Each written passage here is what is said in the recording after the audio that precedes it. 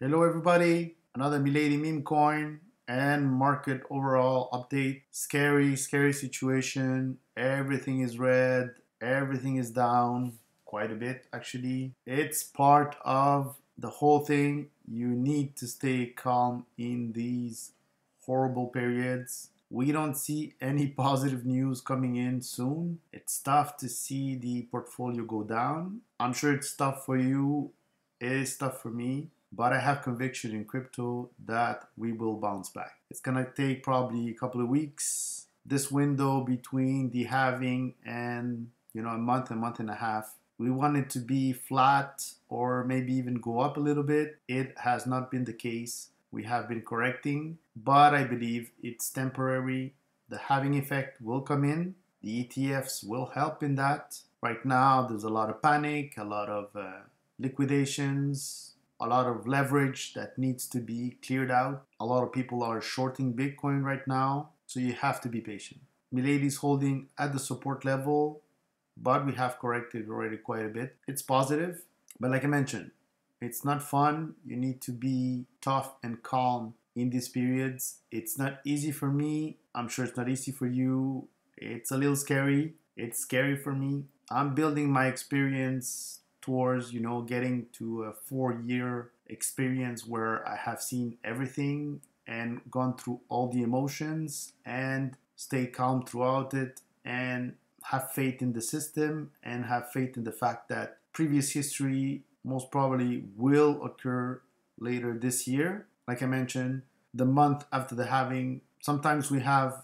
corrections, sometimes it was even flat, and sometimes it went up a little bit. In this case, there's a correction. We have the grayscale dumping continuing, liquidations going strong, economic factors that are not helping, everything like that. But Bitcoin crypto has not changed and we continue on. I think you have to build your experience right now to be able to stay calm and wait for greener days in the upcoming weeks. So here Milady is at support. We're pretty happy about that. Let me check the other brick. How's brick doing? Yeah, so brick went under the support. Now we're bouncing a little bit. So he went lower than expected. It happens. The market is down quite a bit, so it's normal. Let's look at one of the favorite also, LTCN. You see here LTCN found support on the MA50, so that's quite positive. We may go down a little bit under still today maybe, or we stay there. That's something that could happen. This is the Litecoin, the Grayscale Litecoin Trust, BCHG. So the Grayscale Bitcoin Cash Trust has corrected a little more than that. It's under the MA50, a little more bearish. We'll see how it behaves. So we're pretty much back at levels in March 2024. I know that's a lot of volatility, but this is crypto. So for those who did not have the opportunity to get in March, we have again another possibility before the halving event effect, if you will, once Bitcoin bounces back. Nothing has changed from Bitcoin, and I'm expecting it to do as it has done in previous cycles. It's inevitable. The supply is lowering. People are losing coins every day, and every time people start buying, it diminishes the supply, and the price can only go one way. It's up. That has not changed. Bitcoin has not changed. Therefore, my conviction towards Bitcoin, altcoins, and crypto in general has not changed.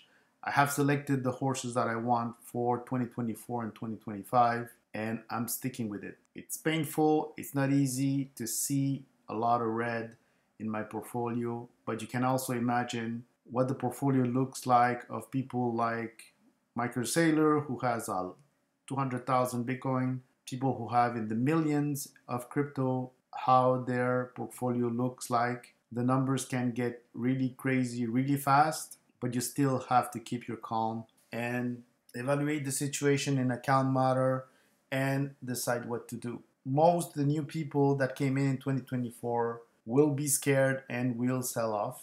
But if they do not catch the bounce back, they're going to have to buy assets higher. So just be aware of that. I'm not telling you what to do. You need to build your experience. You need to decide what to do. You need to deal with the emotions of these volatile assets. You can learn a lot about volatility and the emotions associated with them in crypto.